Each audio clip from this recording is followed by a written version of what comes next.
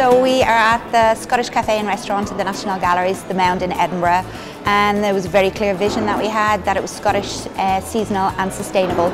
We have our own kitchen garden as well, so that always prompts us to use certain things at certain times of the year. We know that that's when our other suppliers are starting to get that into season as well. So for us to be sustainable, we have to look at why we're buying, when we're buying, who we're buying from, and then it goes to what packaging we're buying that in. We created this herb garden in summertime, springtime, summertime. It is beautiful, but also I think it shows people, customers, children, how things grow.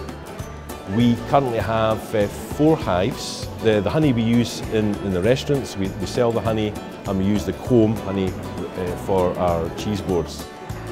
We have worked with the gallery to decrease our waste by 4% in 2017, and we want to increase that even more. We know the best thing to do is, if we can not over-order, to then make sure that we are cutting the waste down at that point. Then the next point would be, what can we do with the leftovers of the vegetable trimmings or bones or whatever it may be? How can we stop the waste there? Then it goes to portion control. And then the next step that we've taken is we now do food to go boxes. With doing the Scottish and the seasonal, sustainable fell into line for us.